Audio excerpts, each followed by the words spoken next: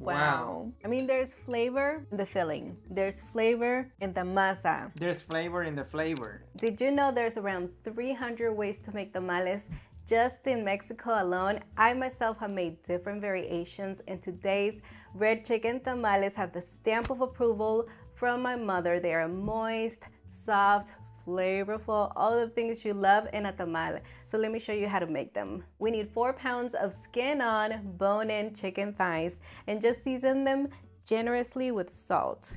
Also do a generous amount of freshly ground black pepper. Flip and let's do the other side. All right, now let's brown it. For this step, place a large pot over medium-high heat. Heat a couple of tablespoons of avocado oil. Lay the chicken skin side down and brown it in batches if you need to prevent overcrowding the pot. That way you get a nice color all around. Now let's flip it so the other side does the same. Look at that. Nice and crispy.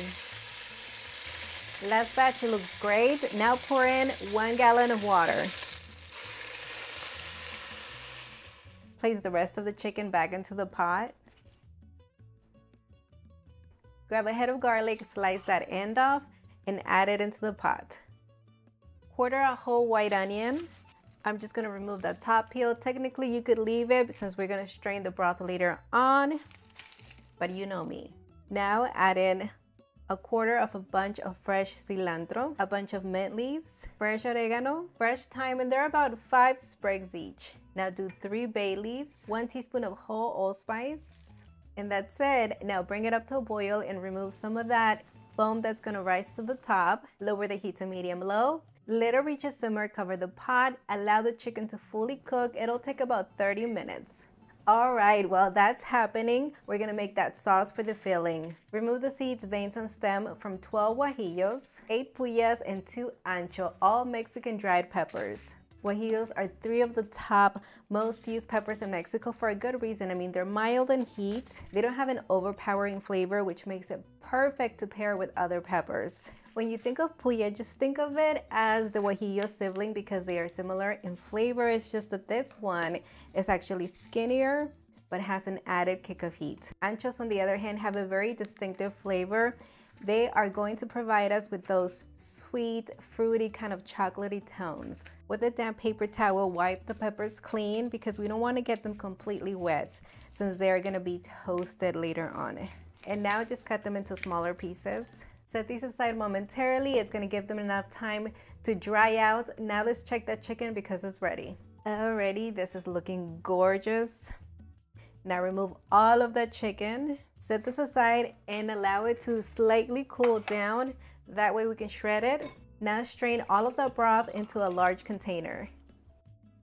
Now that we've done that, let's finish off that sauce. Grab a white onion and roughly dice it. Actually, I just needed half a white onion, so I'm just gonna set the other half and use it for something else later on. Smash and peel 6 medium to large garlic cloves. These are jumbo, so I'm actually only gonna do 4. Place a medium saucepan over medium heat. Add a few tablespoons of avocado oil. Add in the onion and garlic. And just saute this until slightly softened. Time for a teaspoon of Mexican dry oregano, half a teaspoon of whole cumin. And we want to toast these for about a minute. That way they have enough time to release those oils and deepen those flavors. Now the dried peppers. And these really benefit from toasting as well because, again, those flavors are really going to awaken. Avoid burning them because they turn really bitter. It's going to ruin your sauce. So as soon as you start to smell those aromas, you're going to know they're ready for the next step. Okay, these are good to go. Turn off the heat. Measure out 3 cups of that still hot broth and add it straight into the peppers. Carefully. Now just to let them to hydrate for about 10 to 15 minutes. Grab that chicken and it should be warm enough to handle. Remove the skin and bones. We're not gonna use them. You can just discard them. This could be the time to meditate on how many tamales you're gonna eat while you're shredding the chicken. Grab a blender and add all of those peppers with the garlic, you know, everything that's in the saucepan. straight into a blender. Cover it, remove that top off, and I'm gonna place a towel right on top. Now let's blend it until smooth and that chili skin has completely broken down. Allow the blender to do its magic, but even if after that you still have big pieces of chili skin, feel free to strain it. For now, let's move over to the stove. Just set a saucepan over medium heat and pour in the sauce. Add in an additional cup of chicken broth. Swirl it around so that we get all of that sauce out of there and pour it into the pot. So I'm gonna make it a little bit looser by adding an additional cup of that broth because we wanna be able to cook it down. See, this right here should be your starting consistency. Once it reaches a gentle simmer, allow it to cook for 5 to 10 minutes until it slightly thickens and you also get a deeper red color. Okay, look at this right here, lovely. I'm gonna remove a cup of it for later on. Add salt to taste. Finally mix in the chicken, and this is coming together beautifully. Cook this for a couple of minutes, allow that chicken to reheat back up again, and you're done. Just turn off the heat. Now we need to wait for this to cool down before we can even assemble our tamales. For the corn husks, we're gonna need about 36 medium to large in size. And we do wanna sort through them, that way we get the best looking ones without holes or dark spots. Soak them in water for about 15 to 30 minutes. Put a plate on top to keep them submerged. Then rinse them, remove any corn silk, and drain them. Husks are prepped. Now in a large bowl, add in 6 cups of masa harina, and this is the same kind that I use for making tortillas. Season it with 2.5 teaspoons of kosher salt or to taste, 1 tablespoon of baking powder, and just mix that with your hands. Make sure it is well distributed all around. Set it aside momentarily. Let's bring out a larger bowl. Add 1/2 cup of pork lard. Now with a whisk or your hand, mix it in there. You may get a different consistency depending on the lard that you're using. The end result should always be nice and smooth. I've been doing this for about 5 minutes and most of those lumps are gone. We've developed a whiter color and it looks a little more frothy. When making tamales, I find that using just lard can be a little overpowering, so I like to do a combination of fats. In this instance, I'm gonna add 1 cup of avocado oil and just get it mixed in with the lard. Knead in half of the masa mixture, and I'm gonna do it by hand. This is all by hand, by feel. And let's just add the remainder. This is looking like wet sand. Now it's time for that cup of the chili sauce that we reserved earlier. The rest of the moisture is gonna come from 3 to 4 cups of that warm broth we had from earlier. Just add it gradually. You don't wanna use it all at once because sometimes it takes less, sometimes it takes more. It's all about feel. Knead in between additions, just get everything nicely moistened. This is ready and I used 3 1/4 cups of the broth, but as you can see, it's very, very soft. When you grab it, you can mold it into a ball. It doesn't look dry because this is fully hydrated, plus that fat is really moistening the dough. Now I'm just gonna continue to knead for 5 minutes. We've got our smooth, soft ball of dough. Now my mother's trick is to take your fist, stamp it in there, and it should turn out super glossy. Then you know these tamales have enough fat and the masa is nicely moistened.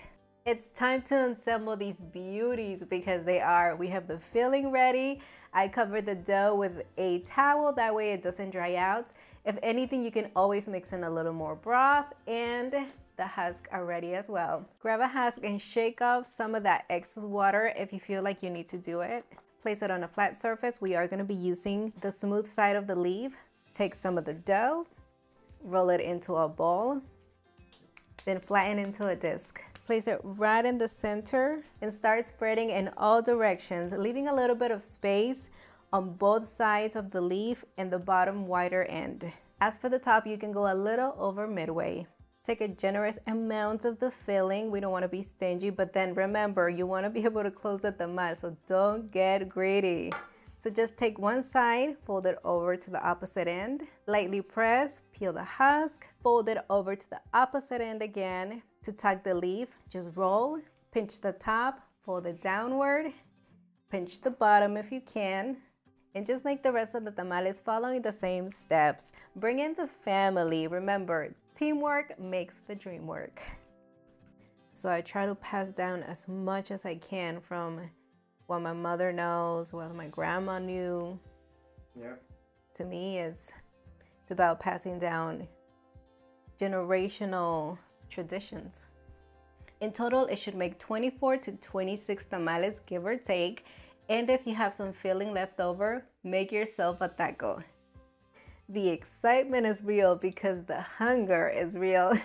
We just finished wrapping all of the tamales. I placed a large steamer pot with its base at the bottom and added about 8 cups of water because I wanted to cover the bottom but not touch the base. I'm just gonna bring this to a boil over medium-high heat. Just take a few husks and cover the bottom. It prevents anything from dripping into the water. I don't know, it's just a cleaner process. There's a lot of ways to arrange the tamales inside the pot, but I always go back to my mother's way. There's no going wrong with it, and I just simply love it. All I'm gonna do is make a T shape with 3 tamales open side facing each other right in the center. That's gonna be our base. Now just arrange the remainder all around, making sure that open side is facing up. Cover the top with additional husks. And these don't have to be perfect. They can have some holes in there.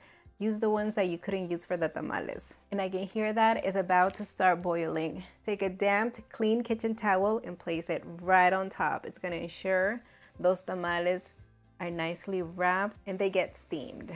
I can hear that water is going crazy, which means it's boiling.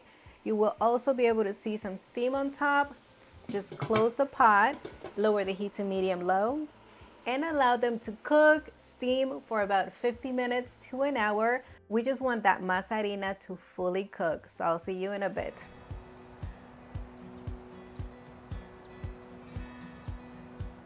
These look gorgeous, they look ready. They took 1 hour and 10 minutes. I'm just gonna remove a couple of them because I want them to cool down, set up a bit more so that I can confirm that they're actually ready.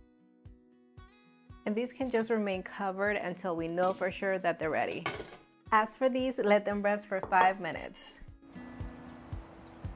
You're gonna know that the tamale is ready when they release from the husk very easily. They set up, and also the dough does not taste like raw masa anymore. And look at this beauty.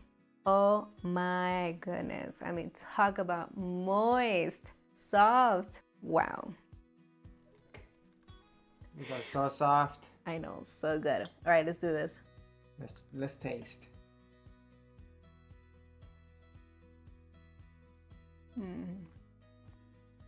Wow. Nothing else to say. I love me some good tamales. Wow. These are soft, moist, flavorful. I mean, there's flavor in the filling. There's flavor in the masa. There's flavor in the flavor. That's what I'm talking about.